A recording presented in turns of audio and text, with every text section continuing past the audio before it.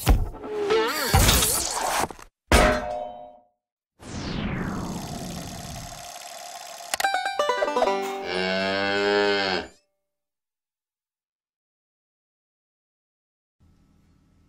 everyone, I'm Andy Neal, and this is part 2 of my tutorial on storylines, compounds, and connected clips in Final Cut Pro 10. Now that I have a foundation for my story, it's time to add B-roll. I'm going to grab a few clips to drop into my project. Okay, I'm just using the skimmer to get in the neighborhood, and then the J, K, and L keys to zero in on a shot. I'll just mark an in here, and an out, and then hit F to make it a favorite, just in case I need to go back to this shot. Then, with my playhead at the start of my project, hit Q to create a connected clip. I'm just going to find a couple more clips. Okay, so you quickly create a range, go, and favorite the range. Then hit Q to drop it in as a connected clip. Let's do one more. In, out, favorite it, and then Q to connect it. When laying down B-roll in your edit, the connected clip seems to work fine. It sits above the voiceover track in the primary storyline and pretty much works just like in any other editing program. The difficulty lies when you're trying to trim, add transitions, or otherwise complete a fine cut of your story. A lot of the great trimming tools that are available to me in the primary storyline don't work with connected clips. I can't swap shots around like I can in the primary storyline. It has to be done manually. Also, I can't perform a rolling trim edit. Trimming of connected clips is very one-sided. I can move this clip over, and I can move this clip back, but I can't do both at the same time like I can in the primary storyline. It's at this point that most people begin to second guess why they even put their audio in the primary storyline in the first place, instead of putting their B-roll there. But the real problem is that in these cases where you need to be able to add transitions, or swap shots around, or quickly trim, connected clips are just the wrong tool for the job. What we really need is a way for our audio and video to each be in a storyline. This is where the secondary storyline comes in. I'm going to select my connected clips and hit Command G to convert them into a secondary storyline.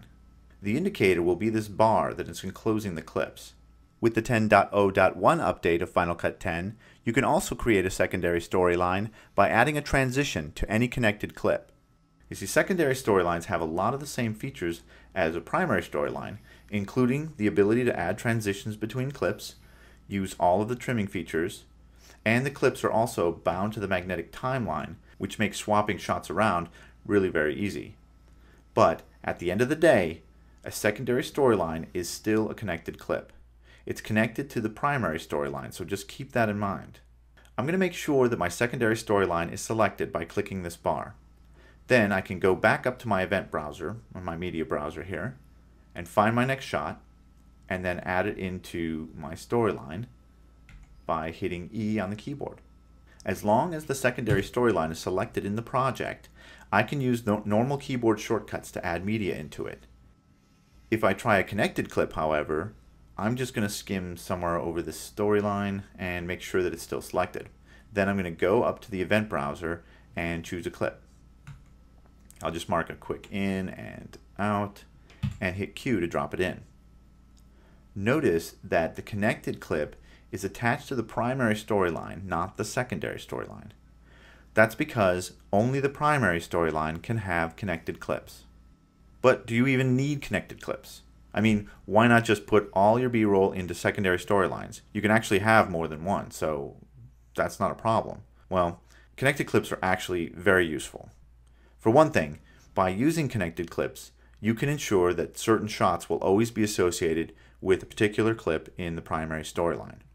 They're also particularly helpful in audio, where you often need to beef up a scene with sound effects and Foley.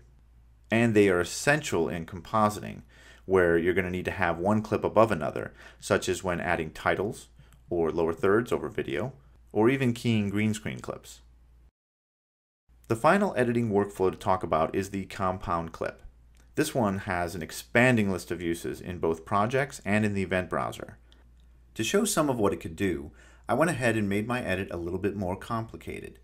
Here you can see that I have a section of my project with some overlapping clips. I've got a mask clip here sitting on top of another clip, and it's even got a blend mode added for some stupid reason. And there's a title over everything. I've also got a secondary storyline that contains a couple of clips with a transition in between. On the audio side, I have some music applied to the whole project, as well as some sound effects that I added. With these sound effects, I'm going to adjust the volume on a few of them independently.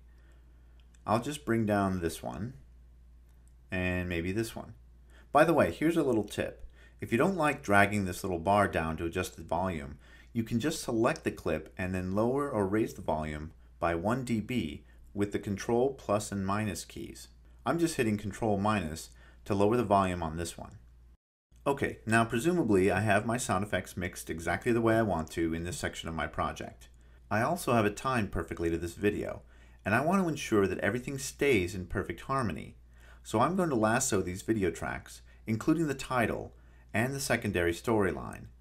And then holding down the Command key, I'm going to select just the sound effects as well, not the music, but just the sound effects. And then hit Option G to turn all of this into a compound clip. Because video clips can contain embedded audio, what we're left with is a single compound clip that contains everything we selected. It plays back exactly as it did before, video and audio, but now all those sound effects and graphic effects and titles are all combined. If I open the compound clip by clicking this little icon, I can see how it looks in its own timeline. The layers are in the same order as before, only now the connected clips that were on the lowest level of the main project are transferred to the primary storyline here. I can also select the sound effects here and create a new compound clip inside this compound clip. Well, why would I want to do that? Well, if I like, say, the relative mix of these sounds, but I want to adjust their volume globally, the compound clip lets me. It acts like a kind of submix. It's also helpful for dropping a filter that would affect all 4 clips at the same time. There's also an interesting way to use compound clips in the event browser. All of this video was shot on a P2 camera and imported. On most file-based cameras, each time the camera is turned off and on, a new clip is created. In some situations, this can create a lot of short clips. Take a look at my browser. I have 6 clips that I called line. Each one of these clips by itself isn't very long, but they all cover the same basic B-roll. I'm going to select all 6 of them, and maybe I'll include this one as well since it says line in the name. And now I'm going to create a new compound clip with the Option G shortcut. When I create a compound in the browser, it prompts me to name the clip, something that it doesn't do when you make them in the timeline.